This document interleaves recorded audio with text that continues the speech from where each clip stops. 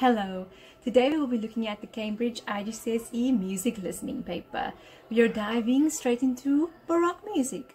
Now of course I have made a video on a Baroque music excerpt before coming out of Cambridge's section A for this particular paper, and you can go ahead and look in the description down below where I have linked the video, and you can watch that for all the details on the structure of the paper, how many times we get to listen to each extract or playing of the piece that they give us. But today we're going to hop right into the questions. So I have picked this excerpt from November 2020, paper 1-3. We are looking at a section A1 here, so it's the very first question in the whole of the music listening paper. We're going to dive right into the questions, and then we are going to listen to the very beginning of a Cambridge listening paper. We are going to listen to the mysterious voice giving us instructions, and then we will hop into our listening extract specifically linked to section A1. Okay, so the questions read as follows. They say we are given music A1, section A1. You will hear an extract from a piece of music for both voices and instruments, so we know what we're going to get ourselves into. We're going to hear voices, singing, we're going to hear instruments. Okay, the extract is divided into 3 sections shown below. The words in French are praising the king. Read through questions 1 to 5. So they do tell us that the words are not going to be in English, they're going to be in French. They don't bother giving us any lyrics. They just say section 1, there's a solo voice. Section 2, there are 2 voices. And section 3, there's a chorus. Okay, a little bit of information there. We step right into the questions. 1A, what type of voice is heard in section 1? So here we know that we're only going to either say soprano, alto, tenor or bass according to a female or male voice that we hear and according to how high or low it is. We only have 4 options. We're given a space in which to write it. We just have to choose one. So on our very first listening even, we're going to listen to the type of voice that we hear. Question 1B, which of the following best describes the music that is sung by this voice? Is it an aria? Is it a call and response? Is it a melisma? Is it a recitative? Okay, so we're going to have a good listen, and then we're going to tick one of the 4 options. Question 2, what is the texture of the music in section 2? Okay, so very specifically the middle section, what are we hearing? Are we hearing a single melodic line? Is it a melodic line and accompaniment? Are there many melodic lines fighting against each other? Which one is it? And then we have to use a nice texture word there. Question 3, describe the way in which the music in section 3 reflects praising the king. Okay, so we don't have any English words to go by. We definitely have to dig deep into the music here. They do say that our mark allocation is 1. So we can definitely say something short, sweet and simple if it is correct. Then moving on to the next page, there are some questions there. Question 4, from what type of larger work is this extract taken? And let me just be the first to say I'm very proud of Cambridge's English in this regard. Very nice. So we either have to choose a minuet and trio, a musical, an opera or a symphony. Okay, because we already have voices and instruments, we can say bye to symphony. And when we hop into the listening, we can also say scratch that to some of the other options, and then we will be able to tick which option it really is. Then the last 2 questions. Question 5A, when was this music written? So of course we need to choose between Baroque, classical, romantic, or modern or 20th century music. Now of course this video has everything to do with Baroque music, but we are asked to give 2 reasons for our answer. So we're going to dig deep into good musical Baroque reasoning, and then we would have tied up this section of the paper. So what we're going to do now is steep into our listening. I'm going to play the mysterious voice from the very beginning of the CD, and then we will listen to our Baroque focused extract. This is the Cambridge Assessment, International Education, Cambridge IGCSE, November 2020 Examination in Music, Component 1, Listening. Instructions to candidates. Write your name, centre number and candidate number in the spaces at the top of your question paper. Answer all questions in sections A, B and C. For each question, tick one of the boxes to show the most appropriate answer, or write your answer in the space provided. There will be time for you to look at the questions before you hear each extract of music.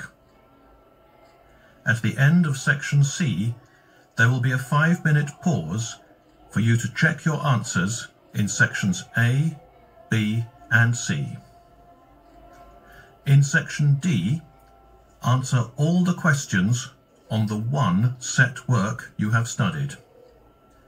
You will find the scores for Music C1 and your chosen set work in the insert.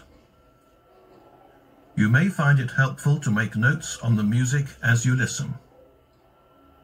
The number of marks is given in brackets at the end of each question or part question. Turn to page 2 now. Section A. You will hear 2 examples of music selected from the Baroque, Classical or Romantic periods or the 20th century. Each extract will be played 4 times, with a pause between each playing. Music A1. You will hear an extract from a piece for voices and instruments. Read through the questions now. So of course, this is the part of the CD on which there is a programmed silence. And of course, we are only dealing with section A1 today, so we will just be listening to the first part of the CD. I'm going to skip through some of the silence. I'm going to start at the very beginning of our extract that we're focusing on for today. And here we go. Now listen to music A1 and answer the questions.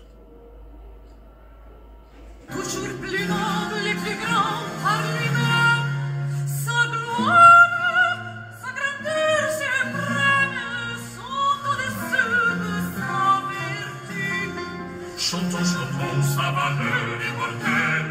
Chantons, chantons, sa valeur immortelle. Vivons, c'est fait glorieux. Vivons, c'est fait glorieux. Vivons, c'est fait glorieux. Que sa gloire soit éternelle. Plus autant que les dieux. Que sa gloire soit éternelle. Que sa gloire soit éternelle.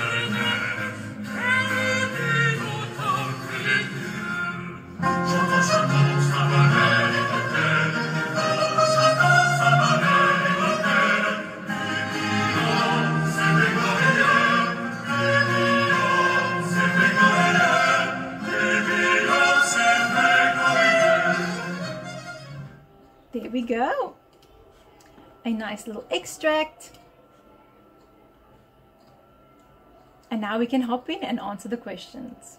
So of course, within a certain section, you don't have to answer the questions from top to bottom or beginning to end. You can sort of move around. So that's what we're going to do. I am going to start at question 1, but then I'm going to move around a little bit. Okay, so that we can get what we do know already by one listening out of the way, and then we can listen again and focus on some more specific things.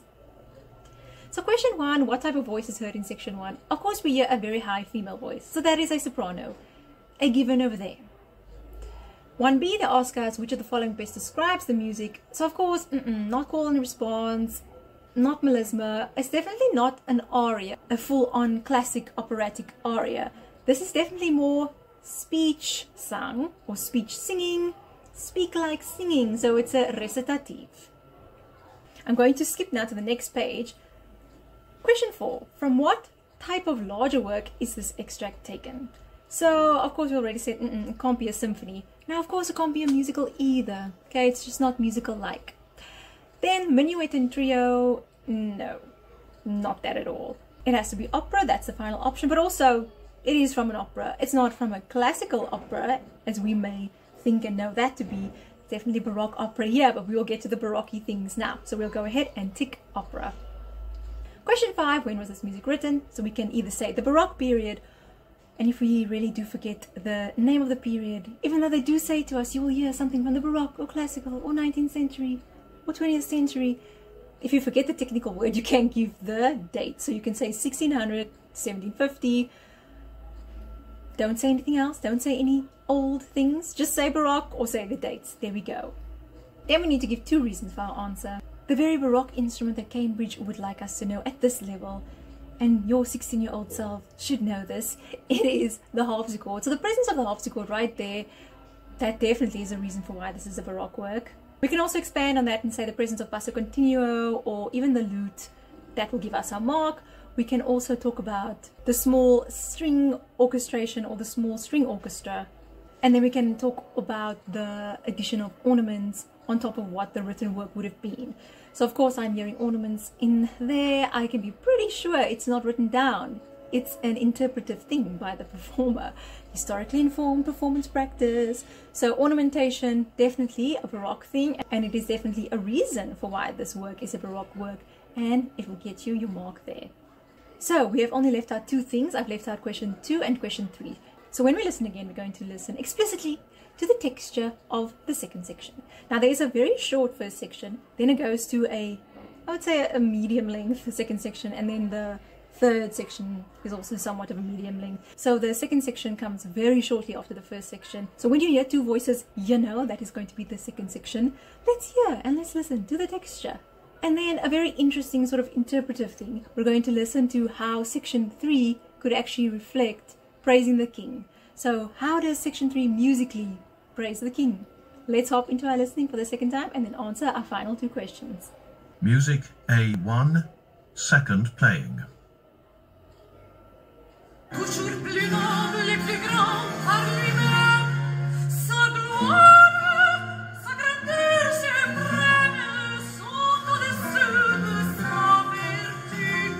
Chantons, chantons sa valeur immortelle, chantons, chantons sa valeur immortelle. Crions, c'est fait glorieux, crions, c'est fait glorieux, crions, c'est fait glorieux. Sa gloire soit éternelle, plus autant que les dieux, que sa gloire soit éternelle, que sa gloire soit éternelle, plus autant que les dieux. Chantons, chantons sa valeur immortelle, chantons sa valeur immortelle, crions, c'est fait glorieux, crions, c'est fait glorieux.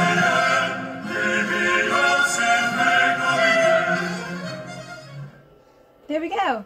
So I must say Cambridge could do better with their extract timings. They always do seem to end on an awkward point, even in their given listenings for section A of an AS level paper. It ends awkwardly, but okay, we get the picture. So to our question 2 and then to our question 3. So definitely the texture of the music in section 2, that was homophonic. I heard a clear melody and a clear accompaniment. Just because there were 2 voices doesn't mean there are multiple melodies against each other or multiple melodies layered on top of each other. It was definitely melody and accompaniment. It's a homophonic texture there. So then the very interesting interpretive type question, only worth 1 mark, so we need to give 1 fact here, but describe one way in which the music in section 3 reflects praising the king. So of course I'm hearing a full ensemble and it's very fast. That is what I would put down personally. But of course there are other reasons, so we'll discuss that now. Of course, just saying that there are many voices will get you something. And then of course we are hearing this in a major key. So this very uplifting, you can say that's very praise-like or honoring-like to someone maybe fit to be a king. You definitely do want to make reference to the large chorus and to the violent flourish right at the end when Cambridge awkwardly cuts us off in the listening. Then we also have something very fanfare-like, almost like a musical announcement, like announcing a king, announcing someone famous and or important, and or maybe even both. So we have this sort of fanfare-like shape or rhythm that is very, very loud. So any of those will get you your marks there. So there we go, a nice little Baroque extract all tied up for us. And I do hope that this has helped you for your preparation for your Cambridge IGCSE music listening paper regarding Baroque music.